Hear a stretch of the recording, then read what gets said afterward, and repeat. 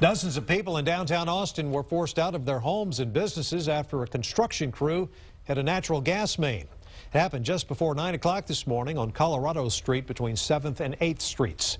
KXAN Sophia Beausoleil spoke with one neighbor who had to evacuate.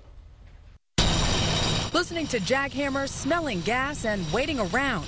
That's how Will Bridges and his wife, Noelle, spent their morning. Just telling my wife to hurry up and let's get out of there. Their building's fire alarm went off, forcing the couple out of their home. Will and Noelle had to walk down 9 flights of stairs and were greeted with this. Now you could see tons of gas just spewing up into the air. You could smell it. Austin firefighters say construction crews were working on a drainage line right here in this alley underground when they hit a 2-inch gas line. That's when gas started seeping into the building next door. Unlike most places in Austin, downtown we do have places that have basements, so that subterranean, that is where we're starting to get a little bit of levels of gas. Again, nothing that was explosive, but enough that if it crept up, it could be dangerous. Texas Gas Service workers had to dig into the street to squeeze the line off.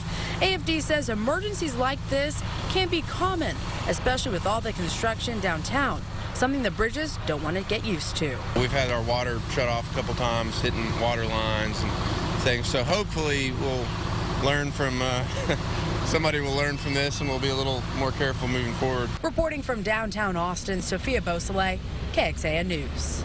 Crews ventilated the building to clear the natural gas, and people were able to go back inside before noontime.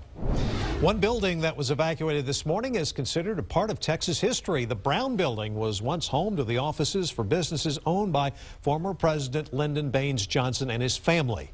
Since been renovated into high-end lofts, this building was added to the National Register of Historic Places in the late 1990s.